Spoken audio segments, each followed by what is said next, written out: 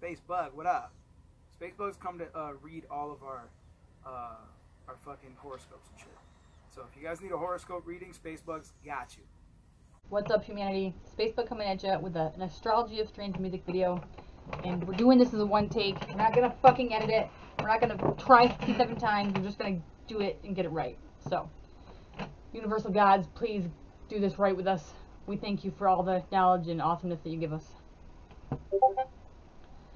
And we hope to do honor to your greatness by proving magic is real to the world with stuff like this. So, this is Wrekonize's chart. Wrekonize is a member of the band Mayday and an amazing solo artist. He was born on May 5th, 1983. He just dropped a new video for the track The Coldest Dish, and it is probably the most intense emotional experience you're ever going to get from a music video, honestly.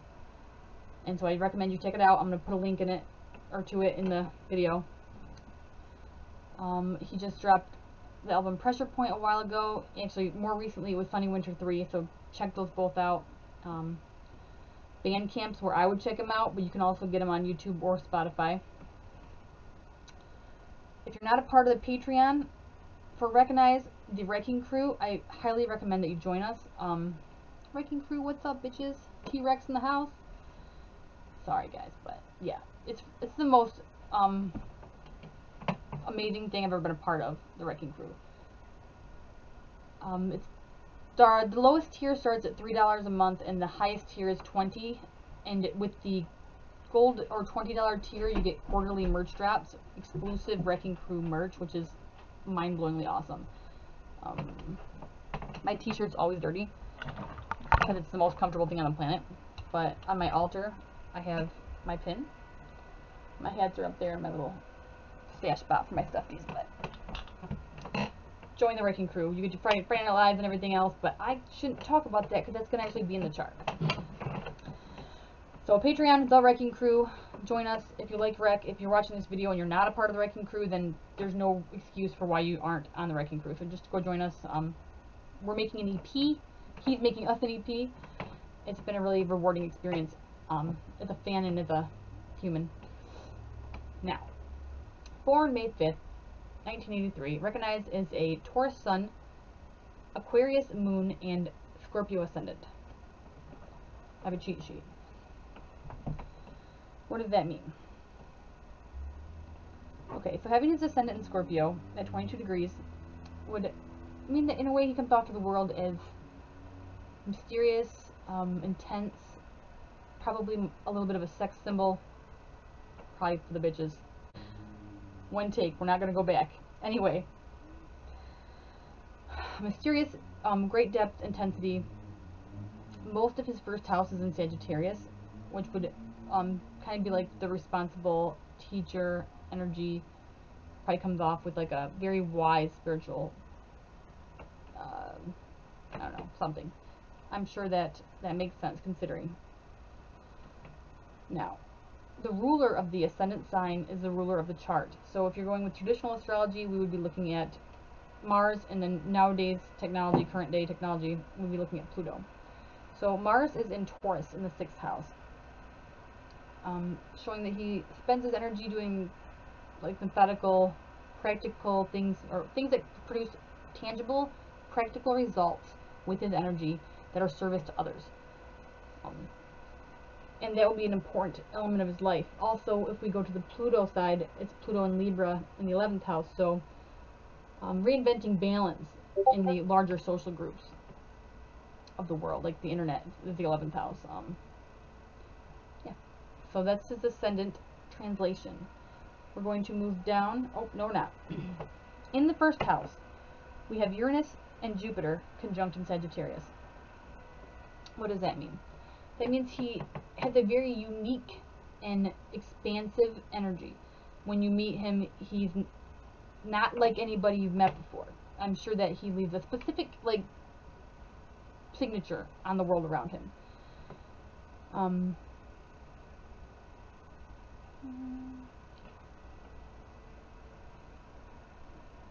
Probably didn't fit in like social school situations. Like growing up, we get to kind of pick our friends, but when we're in school, we don't really have a choice of who we're around, and so probably had some big rebellion energy there, or just being super unique and not like the rest of the group. Moving to the second house, we have the South Node and Neptune conjunct in Sagittarius. So the South Node is your past, like where your foundation you're coming from, as far as like generally I associate with past lives. Neptune is illusion and the breaker down of illusion. So the second house being value and Capricorn being profession.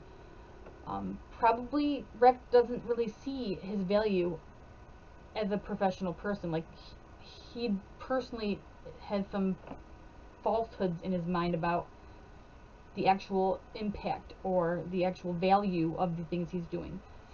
The things that build the foundation, like root chakra stuff, to support the first house of self. So house, money, food, stuff that supports your life. So I would say the quickest way to interpret that would be not seeing his true value. And that has to do something with past life where either he was flighty, no offense, Sagittarius, but you're a flighty ass fucking fire sign, or pursuing like wisdom. Sagittarius travels. Sagittarius doesn't like to be pinned down. They like their freedom. So maybe you ran away from being able to build a foundation in stability. I don't know. Past lives are tricky. One take. We're not going to stop it. Past lives are tricky because you never know. You never know for sure unless the person can verify it from their own memory. Not worrying about whatever just crashed down in the house. We're going to go along to the third house where we have Lilith and the Moon in Aquarius. Now what does it tell us to have Lilith and the Moon in Aquarius? Third house is communication, siblings, and short trips. Aquarius is the rebel, the humanitarian, unique energy. Lilith, it's kind of cool to see that they're both the moon symbol, because Lilith is the black moon. I think it's an asteroid. Or it's a hypothetical point, I'm not positive. But in Aquarius, we have somebody who is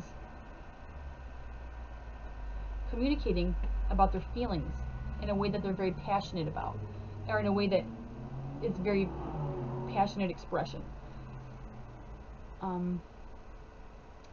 Probably really close emotionally with siblings.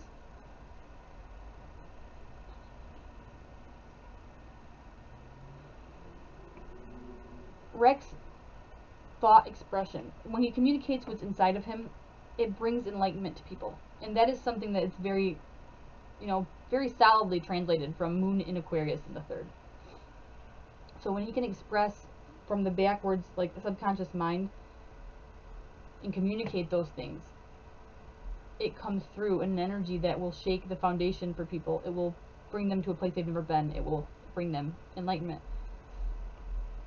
IC is in Pisces at 13 degrees. The internal, quiet, alone place inside Rek's mind. When he's all alone, there's no way another person can really ever touch your IC. If you see that in Sinistry, it'd be super fucking significant. But that's your, inside, quiet, alone place energy. Being in Pisces, it probably feels a little bit like a prison. Or a mental institution. That's kind of Pisces 12th house energy. So,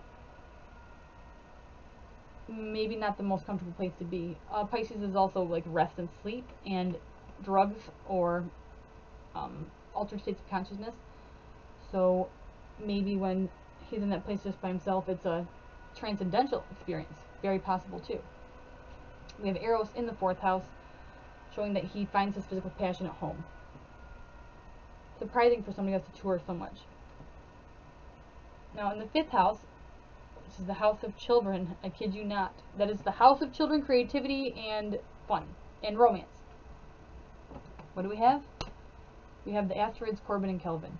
And this is the most interesting part of the chart for me as an astrologer, because to see the twins in the house of children, mind fucking blowing, okay?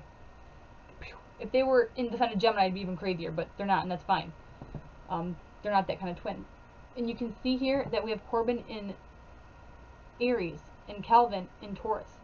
So I imagine that they'll both embody the separate elements that they gain from him in the experience together. We have Taurus in the 6th house with the Sun and Mars. Okay, so like I was saying before, his Dharma. Water's Dharma is being wet, okay? So the thing that is going to be his experience or his place defining, or whatever, something that defines his experience in life. Your Dharma moves you towards your karma. So routine, 6th house, work, expressing energy. We're using your energy to deliver those tangible results from work, serving others. Now at the DC, we have in Taurus, which is your interaction with DCs. Okay, AC is you, DC is everybody else. We have Mercury conjunct Mars, which is on the other side, and Chiron. So Mercury and Mars together conjunct right on top of that DC like that, spending energy communicating with the world. And then Taurus is the sign that rules the voice and music. So very, very easy translation there. Chiron being conjunct Mercury could indicate that there's a internal wound about not being able to communicate or not feeling heard. Sorry about that, yo. That's the only thing I regret. Okay. So very, possible. I would think that's going to come back to the 11th house interpretation. I'm going to get to that in just a second, but I do feel like it's linked very closely. Now we peep up here to the 8th house. We have, oh wait, no, we're good, we're moving on. Right here in the 8th house, we have Venus, the North Node, and the vertex. So, first and foremost, let me tell you guys this. Did you all know that Rek used to work making beats for pornos? Venus in the 8th house, that's what that is. Fucking yes it is. So, Venus is your creative expression, it's your resources, it's where you get money from. It's things that you consider comfortable and beautiful. We have that in the sign of Gemini, which is rapid fire thinking, duality and to a degree, two sides of one coin. And the North Node is your path you're supposed to follow in this life to achieve the Dharma, to get to your karma, or balance your karma. With the vertex over here in Cancer. Quickly, the vertex in Cancer could be considered finding his greatest luck dealing with either women or the home life or the emotions. Very clear for interpretation how that applies. Now Venus and the North Node being an exact conjunction, because they're at the same exact degree in Gemini. But using an intellectual expression of creative energy, he's following his destined path, 8th house, exposing things from underneath to the world and making money doing it. Because the 8th house is other people's money, it's things beneath the surface, and for Venus and the North Node to be there conjunct in Gemini is just mind-blowing.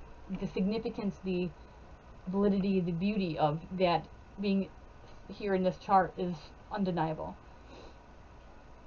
So when Rek sings and puts his brain and his heart out there, he's truly embodying what he's meant to do in this life. And we appreciate it. MC is in Virgo, implying that his professional experience will be one that seeks perfection. And obviously that's true. I mean, hello. That's just Rek. That's just who he is. He doesn't really know how to not fucking do it 10,000% over. Empty 10th house. No big deal, it's empty. It's still got a ruler and everything. Mercury. So, career involving communication in a tangible way with others. Now, here in Libra, we see Pluto and Saturn, and that's in the 11th house. So, Saturn is restriction. It's also reality. Pluto is power, rebirth. It's kind of like the phoenix energy, like how I like to describe it. So, Libra being the 7th house natural sign and balance, we would read that as being restricted in expanding to the larger groups, but reinventing your experience with that and finding a balance. How do I interpret that personally? The Wrecking Crew. Rek may never be on, well, he was on MTV Bitches, but he may never be like that popular fucking super famous rapper that everyone knows their name. But what's wrong with just having a bunch of weirdos in sporadic places around the world knowing your name and exalting you and just really genuinely appreciating you and feeling your craft? And I think that since Saturn rules, you know, the Saturn return doesn't rule it, but it is the Saturn return. That's usually between 28 and 32. So at the point of the age of 32, Rex should have been in a place where he started to see the benefits of that restriction for what they really are. And that's probably when the change or the revision of viewpoint came into his life. Hey Bailey. Dog came in to see us. Weird. Okay, Psyche being in the 12th house in Scorpio. Sad to say it like this, but Rick's kind of willing to sacrifice it all for the goal. Not like the family. I think the family is the goal. But putting himself in a subjugated position, that's very much I see in Pisces too, in order to accomplish what he set out to accomplish in this life. Now, I would like to go back and say, on the 6th house vibe, routine, consistency, tangible results, and that would be, again, the Wrecking Crew. Friday Night Lives, gang walk with the kids. Wreck is all about consistency and tangible results. These are things that make a difference in life, and that's just so true of the energy that's represented on the descendant side of the chart. To do 52 freestyles in a month, or in a year, to do 52 freestyles in a year is insane, and he didn't falter. For a artist to dedicate every Friday night to his fan group, that's insane, but the tangible results are that we are fucking dedicated. The Wrecking Crew is a beast about getting shit done. I'm gonna do their natal chart eventually, our natal chart. But this one is my first one on my plate. And this can be the first of many interpretations involving Rex chart. I just wanted to get something out there. I've been trying to do this for months, and my computer erased it, and all sorts of other hell came down. But one other thing I want to say is, Rex, I knew we would be cool when I think you do the little bunny side hop, or the little side hop in the fucking duck suit, chicken suit. I knew we would be down when I seen you do the side hop in the chicken suit for my own parade. And I wasn't wrong. You're one of the best people, I think, that will ever live on this planet. I don't think we're going to make you a saint because fuck the church, but you get my vibe. Thanks for everything that you do. Thank you for following your path and bringing that to the people so that it can help us follow ours. That's it for now. Thanks for joining me, and there'll be more videos to come. Peace out, bitches.